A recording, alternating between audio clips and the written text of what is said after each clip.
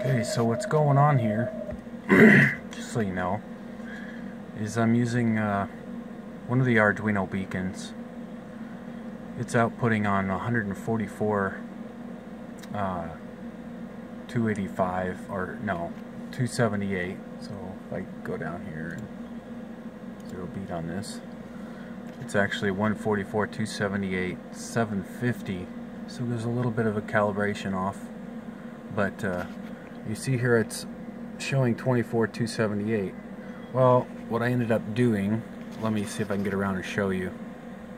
Okay, so there's a giant mess here, but anyway, this is one of the Arduinos. This is acting like an LO. Goes into the LO port here. Let's see if I can get that to focus a little better. Anyway, it goes into the LO port, and then this line here runs up to my receive port on Apache Labs Hermes.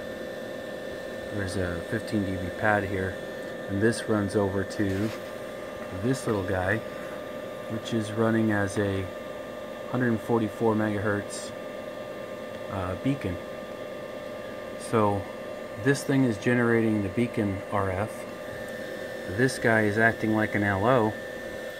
There's my mixer, and it's basically down converting 144 megahertz to 24 megahertz, 24 278, and it's basically 24 278 7 is where it's supposed to be, but my calibration is off a little bit. Anyway, it seems to be looking pretty decent. Sounds good.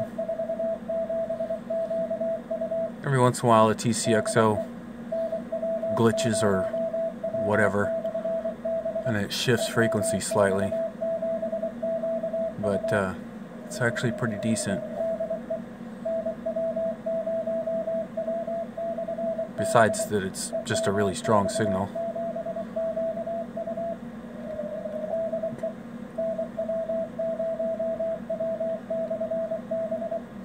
So I'm using two Arduinos and two Si5351s. One of them is acting like a beacon, the other one's acting like an LO for an HF radio, like a transverter,